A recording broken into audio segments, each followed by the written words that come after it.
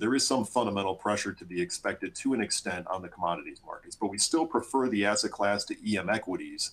as you have the opportunity to participate in economic upside in China without the geopolitical overhangs. And that's very much how we view this asset class as a substitute for EM equities in a form of pair trade. You have a much more disciplined supply side on the commodity side, including the publicly traded oil and base metal producers, which are certainly focused much more on cash flow rather than production growth, which is good for the commodity price as well as the valuation of equities within that space. And you have state actors that are acting reasonably rationally as well to avoid oversupplying the market. You add to that the long-term role that metals will play in the energy transition and the likelihood that oil demand will remain elevated versus dwindling levels of capital investment for future production, the setup looks pretty good.